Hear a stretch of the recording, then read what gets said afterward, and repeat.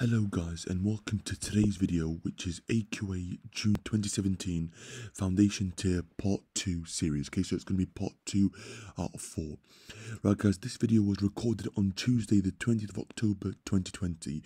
Right guys, before I start actually, obviously I wanted to let you know actually, so a little disclaimer. So today's actually my birthday today. Okay, so as a little birthday request guys, I'd really appreciate it if you could subscribe to my channel. Drop the video a like, press the bell icon so you don't miss out on future videos. Okay, and feel free, if I'm feeling quite generous, and yeah, if you feel comfortable, share my videos around actually with anyone that might find it useful. Okay, I want to try and get to 100, as soon as 1,000 as soon as possible. Okay, so I thought I'd, share that with you guys. Okay, right guys, one key point to mention, actually, so like one key point to mention is please try your best obviously for the exams. So the exams are actually looming. Okay, we've still got a bit of time actually, so we've still got 2 weeks, I believe, from today's date, for this actually. Okay, so we're going to be looking at question 5, 13, 14, 20, 22, and 25. Okay, and then I'm going to try and cover the rest of them in the next video, but there'll be 4 parts. Okay, 4-part series. Okay, and then I'm going to move on to paper 3. So I'm going quite quickly guys, because I want to try and cover a lot of questions. Okay, and then it's paper 3, and then I might cover like one higher tier paper for anyone that's obviously not actually covered higher tier paper. Okay, for higher tier guys, I wanted to say before I actually start the video today, higher tier, there is actually like an overlap, so there are some questions that don't appear on both. Some questions that appear on both. So the last third of a foundation paper is the same as the first third on a higher paper. So I thought I'd let you guys know on that. So if I'm covering the last few questions on a foundation paper, you might recognize that as the first few questions on the higher paper. Yeah, because obviously there is like a little overlap here, because obviously higher starts from grade 4, I believe, grade 4 and 5, and then it goes up to 9, whereas foundation, goes up to grade 5. Okay. So I thought I'd say that now actually. Right guys, let's just get straight into the video today. Okay, so our plan is to cover these questions.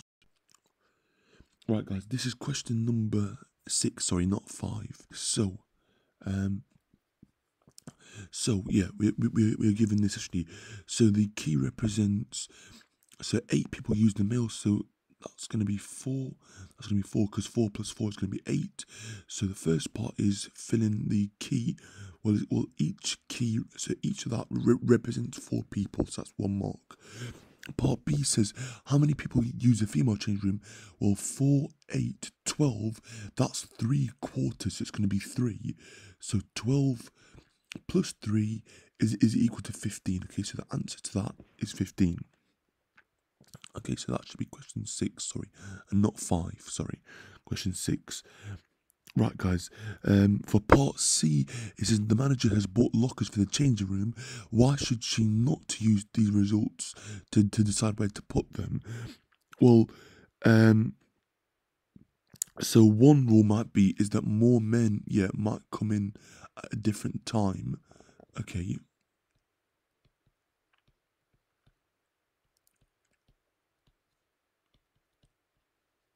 At a different time, so we don't know the times and the hours of the day that they're going to be using that. So that's one answer. There are some more answers here on this, guys, so feel free to check the mark scheme for that. Okay, so that's one possible answer. Right, guys, question number 13. Work out the size of angle X. Well, angles around the points, so all these angles have to add up to 360. So that's 90, by the way, because it's right angle. So 90 plus 21 plus 160 plus 36. 1, 2, 3, 4, 5. 1, 2, 3, 4. Okay, plus X has to equal 360. Okay, so 300 plus X is equal to 360. X is equal to 60, sorry. So X is equal to 60,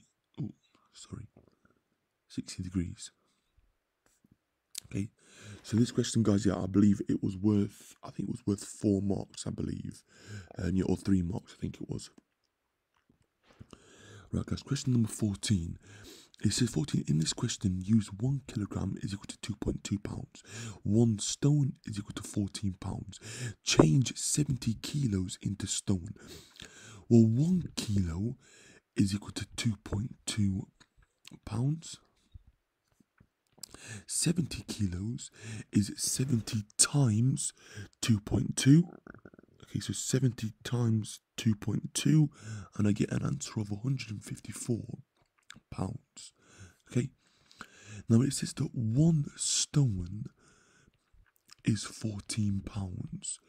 Okay, well, we've got 154 pounds.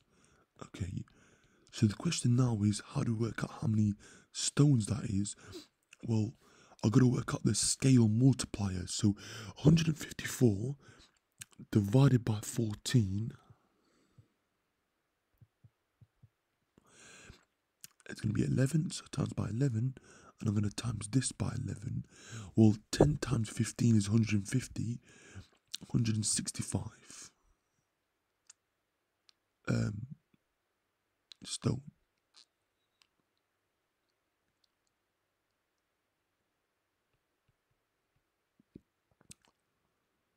Okay, so that's my answer for that, guys.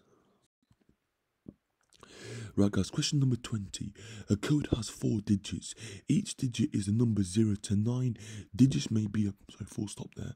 Digits may be repeated. The code starts with 541, and we've got a missing digit. Joe chooses a number at random for the last digit. Write down the probability that they choose the correct number. Well, we got the numbers 0 to 9, so it's going to be out of 10. So it will be 1 out of 10. So that's my answer, 1 out of 10. For part B, Amy knows the last digit is odd, but not 7. So she chooses, okay, a different odd number at random. What is the probability that she chooses the correct number? Well, the odd numbers are 1, 3, 5, 7, 9. It can't be a 7. Okay, so it's going to be 1, 2, 3, 4. So it's 4 out of 10, which is equal to 2/5. Okay, or 2/5, yeah, or 0.4. Okay, yeah, either one will be correct. Or yeah, or 40%, yeah, if you're going to put your answer in that. So similarly, this will be 0.1 or 10% for the equivalent answer for part A. Right, guys, question number 22. Work out the value of x as a decimal. Okay, so we're going to round, yeah, we're going to use Pythagoras. So Pythagoras says x squared plus 3 squared is equal to 8 squared. So remember, guys, it's this squared plus this squared is equal to this squared. This is called the hypotenuse, the longest side. Okay, x squared plus 9 is equal to 64. Minus 9 minus 9. X squared is equal to 55. X is equal to the square root of 55, which is 7.42 to 2 decimal places. Okay. Yep, so that's my answer. Sorry, yep, on my calculator. Okay, so that's my answer, yes, centimeters. Okay. Right, guys, probability, right. The table shows information about some CDs.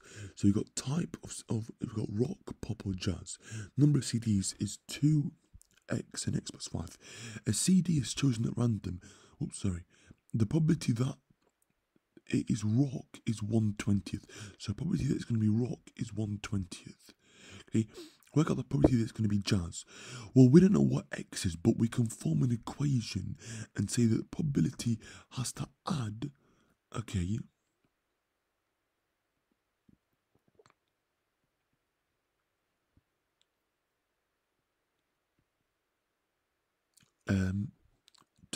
to make 1, if that makes sense.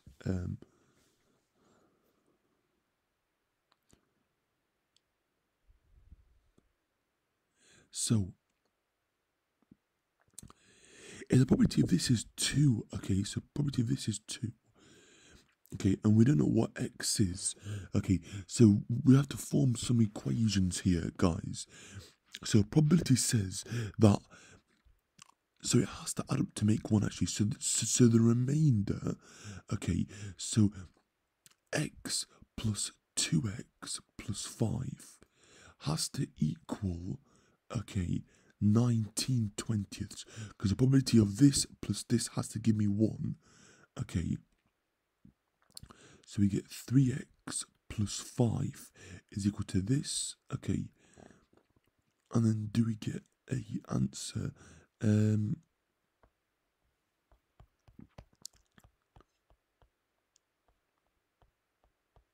So for this, guys,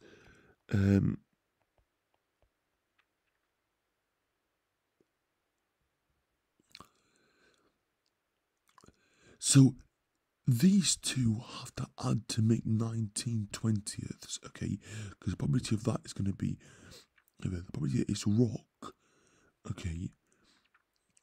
Well, we've got 2 there, okay?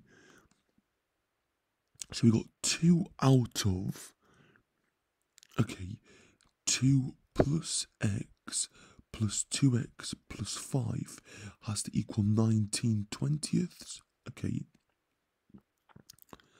So when we solve this equation, okay, so when we solve this equation, when we simplify, we get x is equal to 11, okay? So we're going to get 11 there. 2 times 11 is 20. 2 add 5 is 27.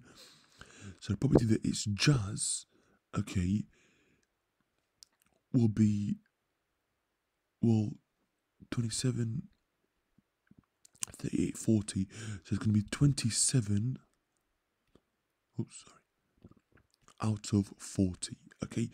So this pot here, guys, comes from, so it's the number, okay, of CDs. So here I've got the total number of CDs actually on this side. So it's 2 divided by 2 plus x plus 2x plus 5 is equal to the remainder. So,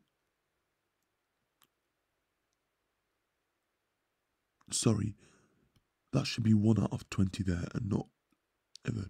So I've formed an equation for probability actually. So we know that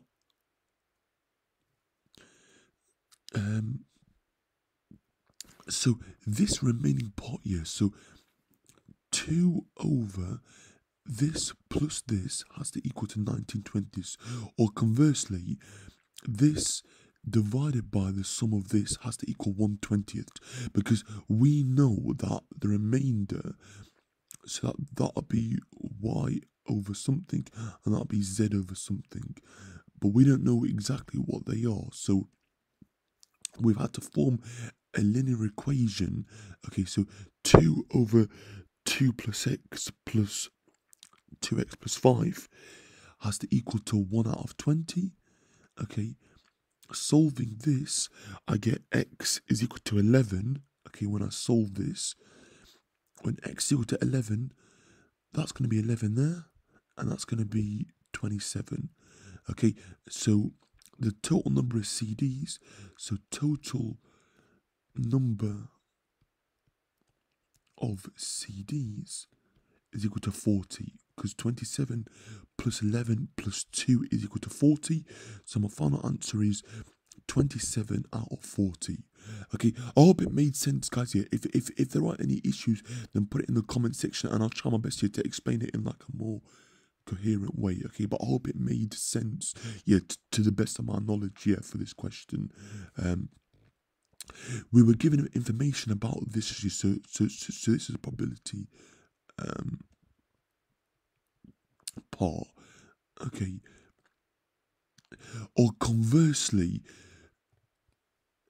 if the probability was 1/20, yeah, then I know that that's gonna have to be 2/40 as an equivalent, so 2/40, and then from there I could have actually worked backwards to find out what because the remaining would have had to add up to 30 out of 40.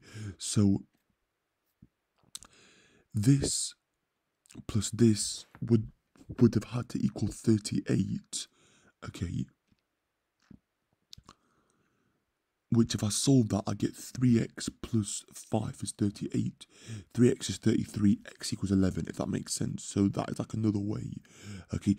So x plus 2x plus 5 is equal to 38. And 38 came from, well, that's 1 over 20 for the probability, which is equal to 2 over 40. So it's 2 CDs out of a total of 40. So we know that our answer has to be out of 40. The remaining part has to equal to 19 over 20, which is equal to 38 over 40. So x plus 2x plus 5 has to equal to 38. So solving that, I get 3x plus 5 is 38. 3x is equal to 33, x equals 11. Okay, so that's solving that equation there. Sorry guys, yeah, I might have actually talked a lot actually here, but I hope it made sense. Again, if there's any questions or queries, put it in the comment section. I think I might have actually overcomplicated it, but if you followed my second method about converting this over 40, then I get an answer. Right guys, this is my last few points here to mention, okay? Make sure to have all the relevant equipment for paper 1 and paper 2 and paper 3. So I've put the equipment here. Okay, make sure to always show full workings in the exams. Remember that paper 2 and paper 3 are calculator papers. Okay, so make sure to have your calculators for those papers. Yeah, and then lastly, if there's any topics that you want me to cover for GCSE maths here for the November exams,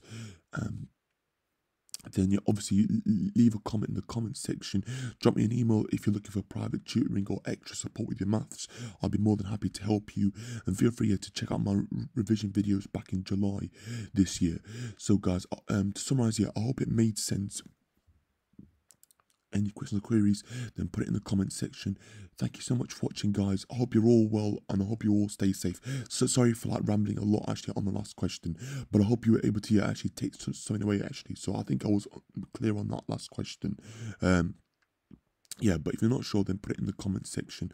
But yeah, guys, so that is part 2 there. Part 3 and part 4 will come out in the coming days. Okay, and then I'm going to start paper 3. Yeah, for AQA, yeah, foundation tier, and then I'm going to move my way through, yeah, to the next set of papers. Okay, so guys, thanks so much for watching. I hope you're all well, stay safe, and I will see you soon.